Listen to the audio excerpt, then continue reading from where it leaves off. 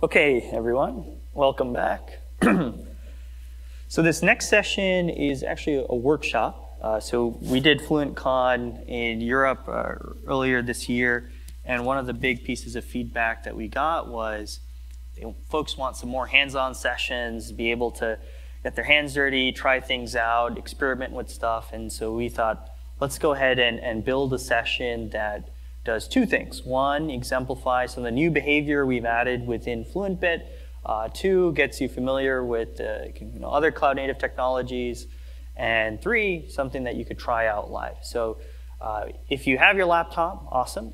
We would recommend have a Docker desktop, Docker Compose.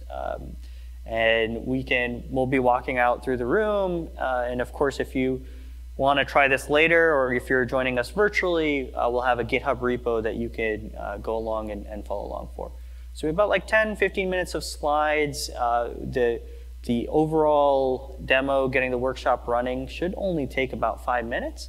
But then we'll demonstrate some of the capabilities, showcase how you can start to tune this within your own slides. So we'll be watching the Slack channel. We'll be watching. And if you have questions, we'll love to make this more of a discussion, workshop, versus us just presenting.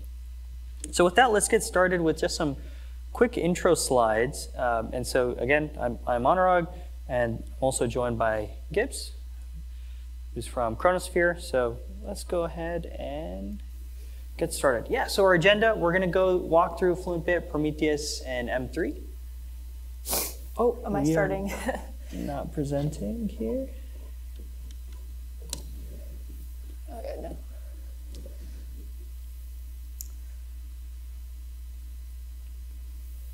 There we go. Okay, so agenda, we're going to walk through Fluent Bit, Prometheus, M3.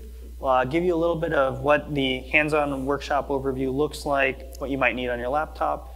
And then within the workshop, we're going to set everything up, walk through it. And of course, throughout the session, please, if you have questions and answers, we'll be here, and we'll be looking at the Slack channels as well.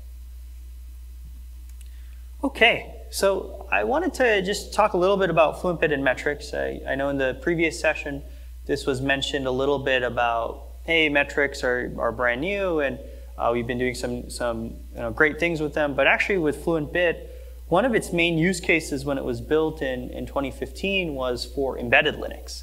Things like wind turbines, other Linux machines, things that are embeddable in your house. And the first plugins were actually all metrics. There were CPU, memory, disk, thermal, and these are all what we consider log-based metrics. They essentially take JSON and send that over into your log pipelines, whether to an output like Elasticsearch, etc. The advantages with this is it's compatible with all plugins. It's also compatible with some of the more advanced features and functionality that Fluent Bit has, like SQL stream processing. But the disadvantages are, as we see the evolution of this Prometheus ecosystem, it's not compatible. And it's also a little more expensive byte-wise, right? You have JSON. JSON is a pretty heavy and expensive compared to Prometheus format. So with Fluent Bit and Prometheus, the integrations didn't just start with the latest release. We do have a lot of Prometheus formatted metrics within Fluent Bit. And so we'll do a quick intro for Prometheus for those who might not be as familiar. And Fluent Bit internal metrics were exposable via Prometheus, since 2019 and before. So you can see how many input records, you can see filtering records, output, you can get storage information, you can get all sorts of various internals, all exposed in a Prometheus format today. And with 1.8, we finally introduced those Prometheus metrics as an exposable format, and we have two main ways to do that. One is through Prometheus Node Exporter.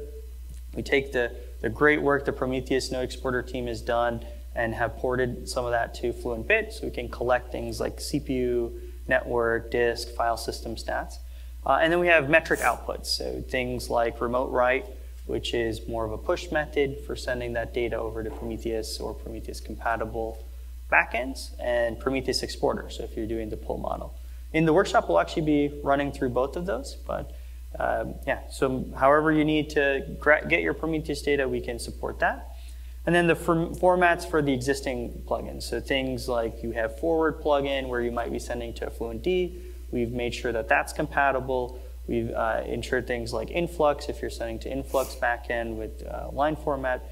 And the advantage here is it's very lightweight and it's convertible into multiple formats.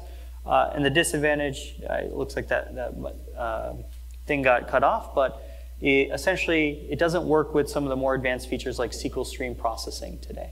But that can always change. So with that, let me hand it over to Gibbs, who can talk a little bit about some of the more metric ecosystem. Okay, yeah. So I know most of you probably are all very familiar with Prometheus, but just for those who are not, we're going to quickly give an overview. So Prometheus, it's a CNCF project. As you know, it uses a tag-based metric ingestion format and query language called PromQL. It also does metric ingestion. It's scrape-based, so pool-based metric ingestion. It's also very efficient at metric storage, so very good at storing metrics inside the instances themselves. And it does have the ability to kind of out of the box do visualizations and graphing of metrics. Most people choose to use another solution like Grafana, but it does have that capability as well. And then you can do kind of aggregation with Prometheus using the Prometheus recording rules and then doing the alerts on your Prometheus metrics as well using the Prometheus alert manager. And some of the advantages of Prometheus, which has made it so popular, first is that it's very easy to get started. So having a single binary for ingestion, storage, and query, and then you'd have another single binary for alerting. It's also the CNCF recommended monitoring tool, so that's made it have a very large community around it. So, and that's made that exposition format that it uses widely accepted, as well as the query language PromQL. And some other reasons why it has become so popular is because of its dynamic endpoint discovery, which can be found on many different platforms, including Kubernetes. And then it has a very large ecosystem of exporters, which are essentially just existing software integrations. And most major software projects, especially open source ones, have these existing integrations. And there are huge lists of them on the Prometheus docs. So we're gonna, as part of the workshop, we're gonna use M3, which is an open source metrics engine. It was created back at Uber in 2016 to help with their metrics monitoring use cases internally.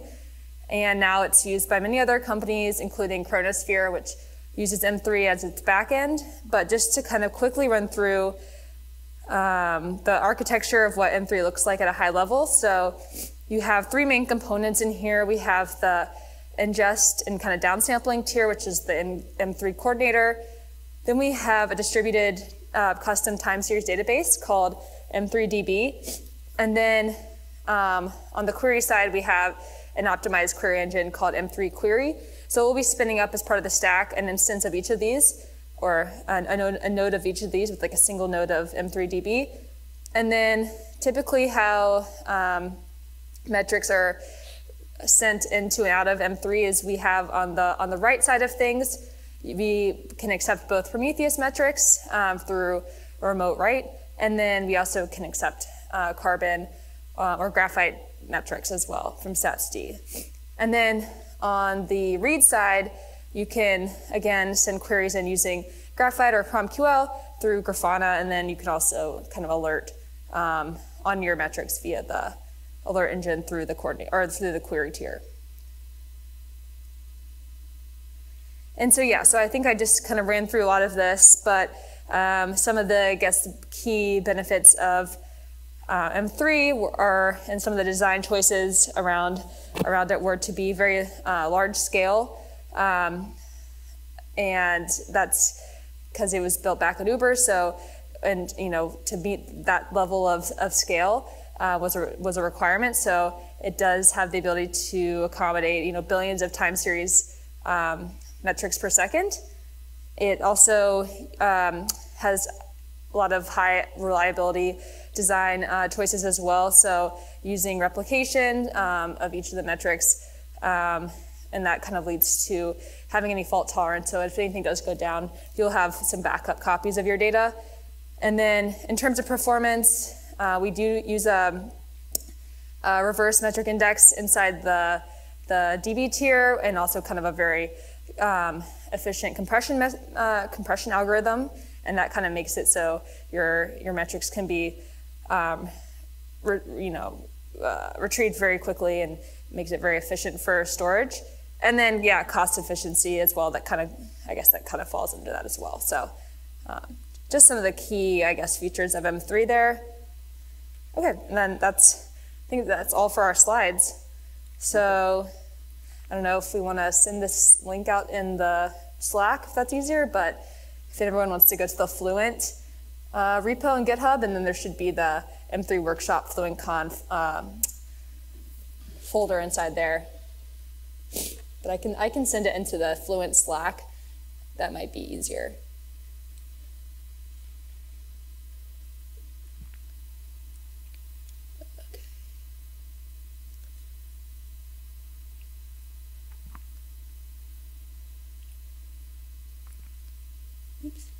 Awesome. And I guess just a show of hands for the folks in person. How many folks are going to run this locally right now? 1, 2, 3. Okay. Awesome. I'll just come around and make sure everything goes well. And for those 3 who raised hands, does everyone have like Docker, desktop Docker posts? Awesome. Awesome. Okay. Yeah, the README in here should be pretty, should have everything you need. Kind of goes through a stack overview, any prerequisites you need to get it up and running. And then there's like the step-by-step instructions. But again, like Anurag said, it shouldn't take too long, but I think we'll have plenty of time to play around with everything once it's up and running. Yeah, and I guess just to walk through the architecture a little bit, right? We're going to be deploying out Prometheus. We're going to be deploying out Fluent Bit. We're going to be deploying out the coordinator. And we'll be deploying out Grafana as well.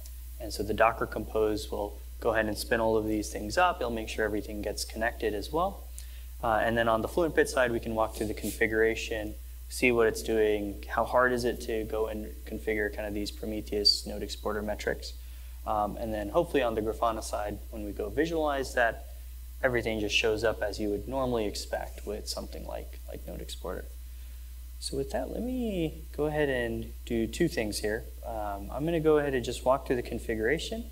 Then we will go ahead and do Docker Compose up, launch everything. We'll kind of walk around, make sure everyone has everything good. We'll check on the Slack channel for those joining virtually, make sure things are great. And then we'll reconvene in like 10 minutes after that to see what we ran into with running everything. So first, let's walk through the configuration for Fluent Bit. And with Fluent Bit, this is what, for those who might not be familiar, what that configuration looks like. There's been a lot of work to make this very, very simple, easy to understand, high readability. And you'll see these big brackets that denote what this might be doing. If it's an input, it's an output, is it reading data, is it sending data? And in this case, we've added this input, which is node exporter metrics. We're going to give it a tag. So all the data within Fluent Bit, even the metrics, are tagged with metadata, which then says this is where it's going to route to, this is how it's going to be sent out. And then we have 2 outputs. The first output is for Prometheus Exporter. So if you're scraping from Node Exporter, you might want to expose these metrics on a port with a listening address. You might want to add labels. So labels can really help with the queries. We'll show some PromQL queries here later. And then also we support remote write. So if you want to go ahead and send this to a service, say the M3 service that's running locally, or even other services, hosted services. So if you're using things like hosted Prometheus, managed Prometheus by a vendor, typically they'll accept Prometheus remote write. Okay, so what we'll go ahead and do is I'll switch into the root of this directory after doing a git clone. And very simply, I'm just going to do Docker Compose up.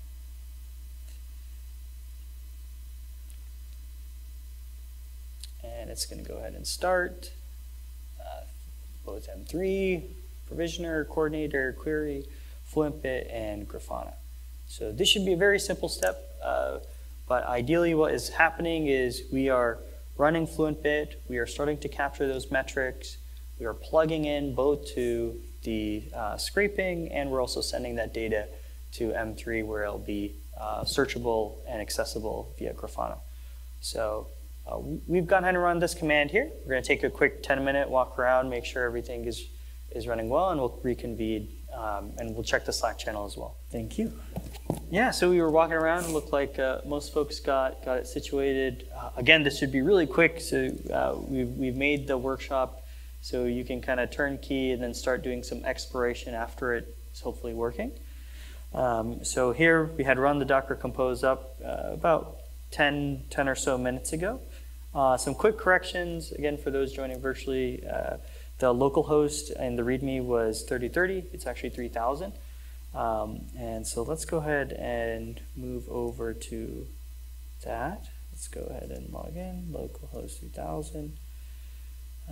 And actually for most folks, it should give you a quick username login. You can use admin, you can reset the password. And as part of this, we wanted to use the exact same node exporter dashboard that you typically find when you use Prometheus. So when you log into Grafana, you can come into the dashboards. You can take a look at them, and you'll find this node exporter full dashboard. And then within this, you'll automatically see that data loaded up. So what has happened is Fluent Bit, again, was configured with the node exporter input. And on the output side, we had two ways to capture that data, whether you want to scrape that data via Prometheus exporter, or you can use the remote write to M3. And we can look at the last 5 minutes of data. You can look at what's going on here. And your dashboard is filled out here. So if folks have other metrics or types of metrics they want to collect, this is an area that we're always looking to improve from a community standpoint. And then from an ease of use, right, the idea is to get you started as quickly as possible and as fast as possible. So let's go ahead and just check if there's any questions on the Slack. Nothing so far. So next what we'll showcase here is maybe some quick PromQL queries and some labels. I'll pass it off to Gibbs. You can maybe showcase some of that within Grafana, maybe what you can do with some of this data after it arrives. Let's see. Well, the one we typically just do is the up command.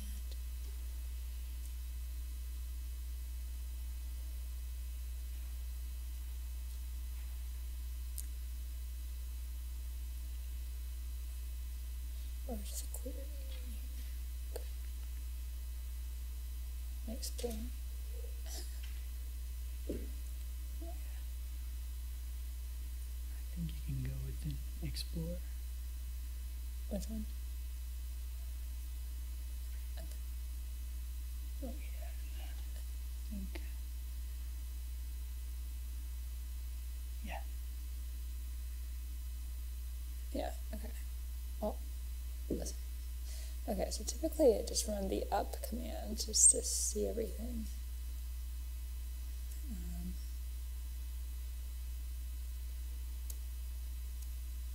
Is that not going to run?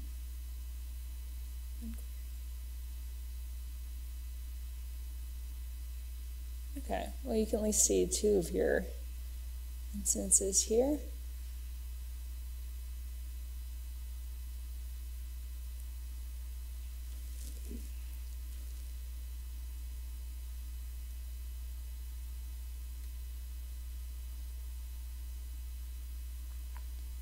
I don't know, do you have other queries you'd like to run? I think the other piece is, right, when we configured Fluent Bit as well, as you could add labels within Fluent Bit. So we can always use those labels as part of dashboards, as part of filtering. And so in the node exporter side as well in the dashboards, there's a couple of drop downs there where you could say, hey, I want to look at potentially labels that match a specific app profile, a particular environment.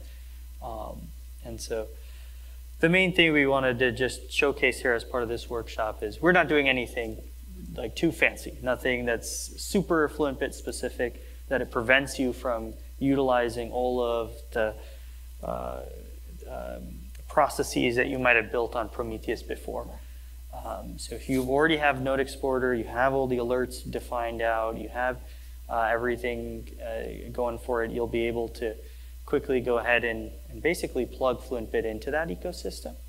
And then secondly, right, if you are expecting to traverse and explore the data, you haven't really had too much experience with Node Exporter or Prometheus, it's pretty simple to get started, right? There's a really large ecosystem around Prometheus, really large amount of folks and tools out there to kind of help explore that data. So we're gonna go ahead and hang out on the Slack here for a little bit more and just make sure that things are running well for others. But other than that, we'll go ahead and answer questions, things about metrics, and then we will be breaking here for lunch right after. So we're the only thing that stands in your way.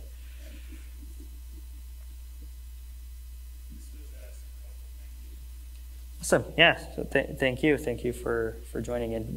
Again, everything's on the GitHub. So if you want to try it later, you haven't had a chance to try it, it's all available. And yeah, maybe we made it too easy with just a single step, but.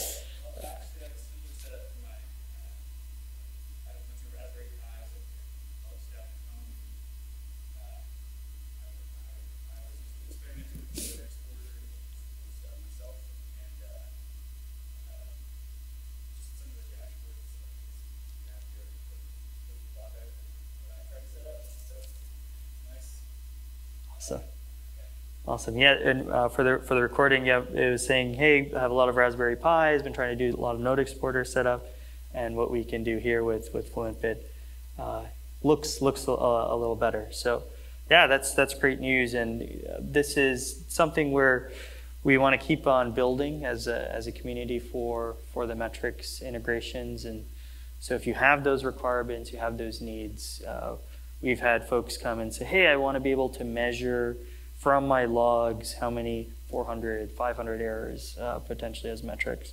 So we can add those stats as things that we expose internally. So yeah, we're super excited to keep building here. Okay, I will keep on checking the Slack here for any questions. Otherwise, we are happy to end a little early, give back some time, jump into lunch.